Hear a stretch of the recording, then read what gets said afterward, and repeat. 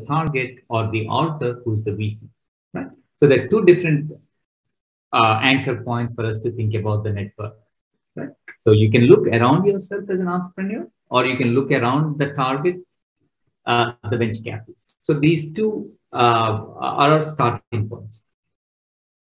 And then you have to do two things, right? You have to get two things right. You have to select an appropriate contact, and you have to persuade the contact to carry the message, right? So this is the challenge at hand. I have a question for Dipendu Viswas, who asked, what do we mean by ego here? In the network theory, usually when there are two people, there's the ego, you, and there's the alter you're trying to connect to.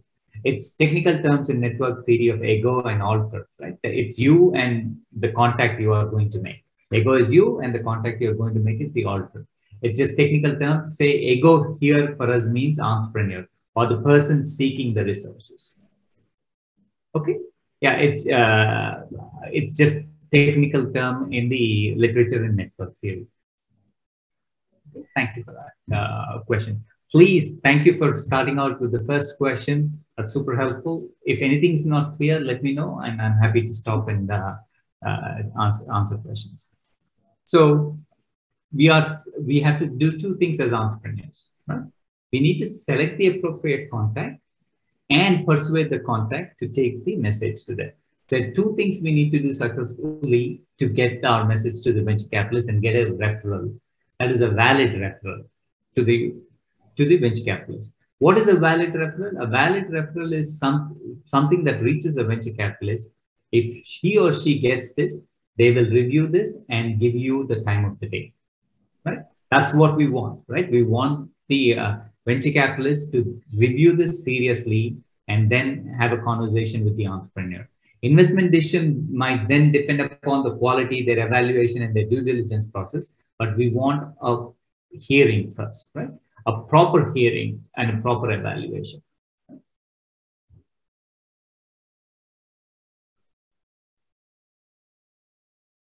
So network activation can go through many intermediaries, but has to ultimately reach the venture capitalist. And the venture capitalist should acknowledge this is a valid referral.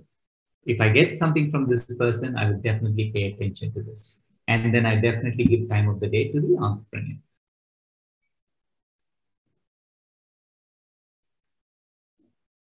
And we are focusing on not just cold calls or cold messages to the VC, but VC acknowledges, again, I repeat this point and this is important, that VC acknowledges, venture capitalist acknowledges the referral because she trusts the sender, right? So she trusts the sender, or because of the sender's status or position or things like this. In a normal course of business, if the venture capitalist got a message from that sender, they would pay attention. Again, ego here is the entrepreneur, and then the ultimate thing we want to do is they get the chance to pitch the VCs, where then their proposal is evaluated. Right? That's what we're trying to simulate, understand, and study. Right? How can entrepreneurs get in front of VCs through a credible source that the VC knows and trusts? Okay. That's the sort of the broader framing of the paper, and also its practical importance, right? What do we tell our young entrepreneurs as they are working on their projects and they're trying to raise resources? How can they get in front of investors?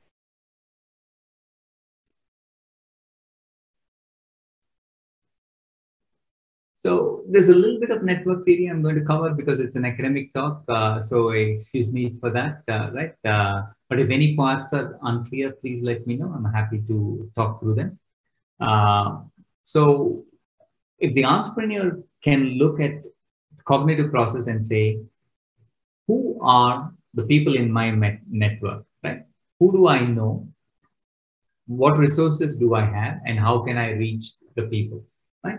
This is what in the literature in entrepreneurship is called effectuation. If you study entrepreneurship as a theory, it says it starts with who am I, who do I know, what resources do I have, and then how do I make something out of this, right? This is popularized by Saraswati, and it's a behavioral way of thinking about entrepreneurship. The other way to think about entrepreneurship is, what is the opportunity I want to pursue and what resources I need for the opportunity. That's a very opportunity focused approach, right?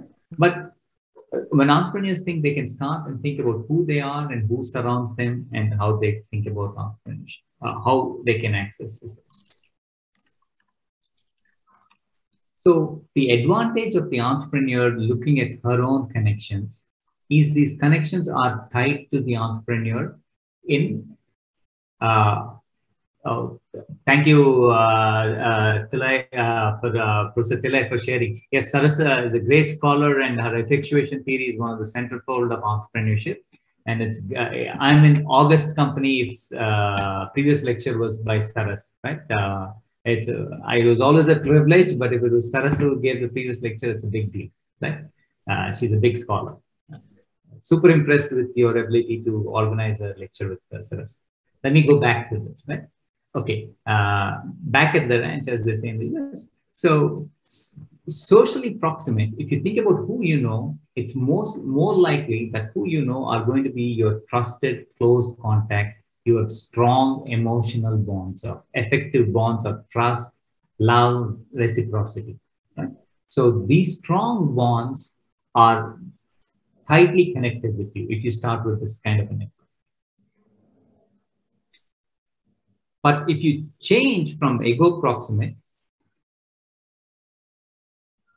ego is the entrepreneur, the entrepreneur proximate contacts are going to be emotionally connected to you, right? But they come with perhaps the disadvantage, they might be distant from the VC, right?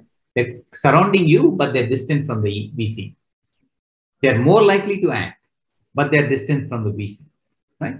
But, or you can shift your lens and then go look at the target VC and ask them, who are the people that surround the VC, who are the VC's close contacts, who does the VC network with, what are his perhaps LinkedIn profiles looking like, and what are the commonalities around the VC that we can hope to look at people who's influential in the venture capitalist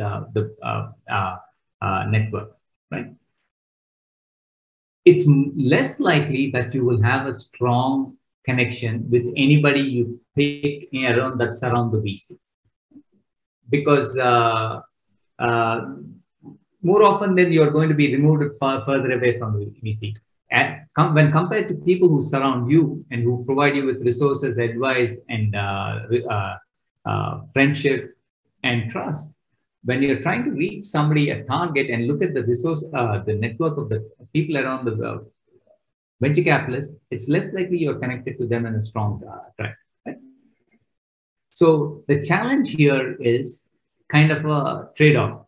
The people around you are more likely to take your message further, but they're distant from the VC. The people around the VC are less likely to consider your request, but more likely, conditional on considering, more likely to take it to the VC, right? So now, which is better in some these cases, right? Do you go around who you know, right, and then try to push that message up, or do you target the VC and look at the people around the VC and see if they will be willing to listen to you? It's less likely they will listen to you because you are not connected strongly with them. But should they pick this up, it's more likely that they can take it to the venture capitalist, and the venture capitalist will give you the time of the day. So I pull up this figure, and this is this visualization of the entrepreneur is the same person who is represented in the dark, right? And the first way we can think about is you can go towards the contacts around you, the entrepreneur-centric contacts. The second way the entrepreneur can go is to look at the investor and see who's tied to the investor and look at investor-centric contacts. I see a question from comment from Krishna Kumar. Focus on target proximate contacts and see if ego proximate contacts can be achieved. Yeah, this is interesting. That's what we're going to take a look at this. we're trying to say, because in research, we want to know why, if it's not been done before to study this, we want to take this apart and see which ones are better, right? Thank you for the comment, Krishna, right? This is what we want to look at. We want to look at getting entrepreneur-centric contracts and listing the venture capitalist-centric contracts and seeing which message of the entrepreneur will be taken to the VC, and the VC will acknowledge it will be successful, right? And the trade-offs are here, as you understand. On one side, the contacts around the entrepreneur on the top, right, are strong bonds. They will listen to you, they'll give you affection, and they're more likely to act. But as you see, they're much further removed from the venture capitalist, right? In a perceptual space of networks, right? They're more likely to be removed from the venture capitalist, right? In the second one, the entrepreneur is further from the target VC and also from the investor-centric contacts. But the contacts themselves are very close to the VC. Right? Again, thank you for the comment, Krishna. So this is the basic setup of what we want to study in saying, what should we tell our entrepreneurs, our students, our entrepreneurs who come to us and say, how should they go about this process? I have SMU also runs a PhD program. I was doing a pro seminar lecture in this, and one of the students the student's name is Evie, and she is in the second year now of the PhD program. She made a cute slide to explain. We discuss papers. We give papers to our PhD students and we discuss the papers. And she said, look, this is what you're saying. In this paper, you're going to say you have a strong connection, right? But they're socially distant. You have a close relationship with the investor, but weak motivation to assist. Which one is better, right? And we have a hypothesis that says investor-centric contacts are better for the entrepreneur to focus on. And the reason why we have the investor-centric contacts is in the network literature. If you look at the unfolding chains, let's say your close contact is likely to act, right? But the close contact's next contact is likely to act only 50% of the time. And then you go one more chain that becomes even smaller, right? So if you look at 0.5, 0.5, 0.5, even assuming it's standard 50%, you get to 0.25 and 0.125, and it becomes very small very quickly. So the probability of the chain continuing is very, very small as the chain length increases, right? As the number of hands it has to go through once you start with the entrepreneur-centric contact. Whereas it's less likely that you can get the contact of the venture capitalist to listen to you and then take things forward, because you only will share a weak tie, if at all any. But it's more likely if you take it, the investor is more likely to invest, right? So that's our hypothesis one. In this paper, in this project, we lay down our hypothesis and say, look, the who you focus on matters, and it matters like this. It's better to focus on the contacts of the venture capitalists than on your close contacts and getting them to take things further. That's our hypothesis one. Okay. Any questions on this?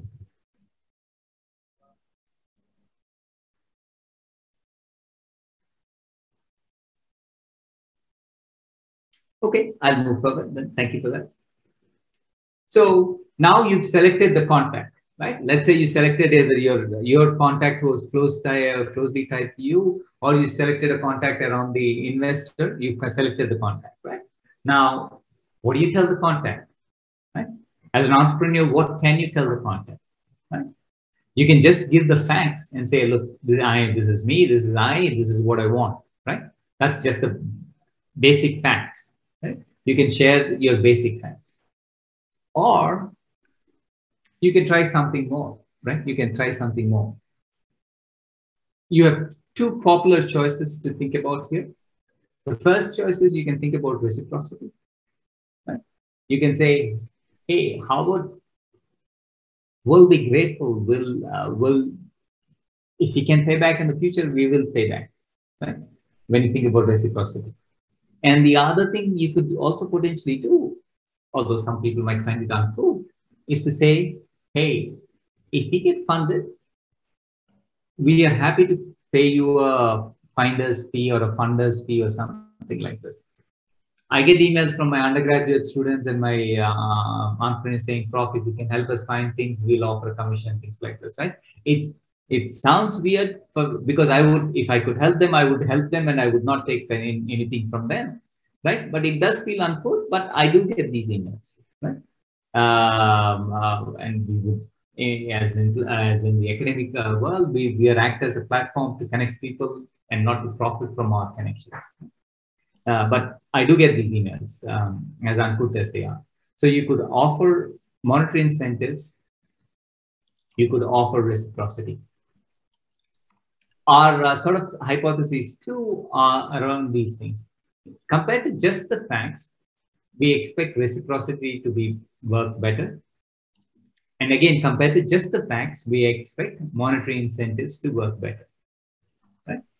Even though some people might find the monetary incentives uncool. This is our second set of hypotheses too on the message content. What comes in the message content? Again, let me pause here and see if you have any questions.